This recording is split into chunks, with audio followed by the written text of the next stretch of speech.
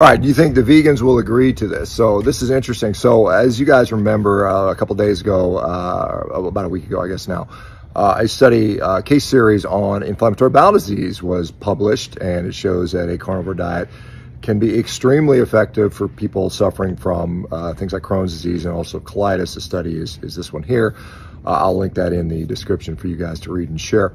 But, you know, my hope is that that will result in an actual intervention trial so we can see how effective this might be for the general population suffering from Crohn's disease. Is it going to affect 10% of the people or 50% of the people or 90% of the people in a positive way? We don't know that for sure until we do the intervention trials. And aside from that, we should do a comparator group. And hopefully, again, one of the hopes is we can get something like a vegan arm, so that we can have a vegan versus carnivore interventional randomized control trial that would sort of help to answer some of those questions. Because a lot of people say, well, the only reason carnivore works is because you are eliminating ultra-processed food and so on and so forth, and you can get the same results on a whole food plant-based diet, which many of the people on a whole food plant-based diet would contend. And I think so in my view, the best way to do this study would be to have researchers that are, you know, sort of vegan or pro-vegan, researchers that are pro-low carb, keto, and carnivore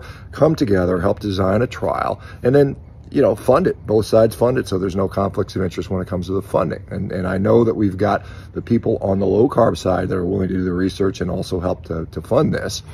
In the background, I see this stuff happening because I'm sort of involved in some of this, but I would like to see if can we get vegans that will step up, and because they say it's all about the science, or is it maybe just ideology? I don't know. So let me see your thoughts. You know, one, do you think vegans will agree to this? Do you think any vegans would step up to the plate in good faith and actually want to know science and help to, number one, fund and also design and administer a study like this? You know, Chris Gardner at Stanford, I mean, there's others. Dr. Garth Davis has intimated that he might be willing to participate in something like this. And so if any of you vegans are out there are willing to help with the study and also to help fund it, because, you know, the funding, you know, if we just fund it, or if it's funded by a low carb side, the vegans will complain that, oh, there was a conflict of interest. So it should be funded equally from both sides. It should be designed equally from both sides.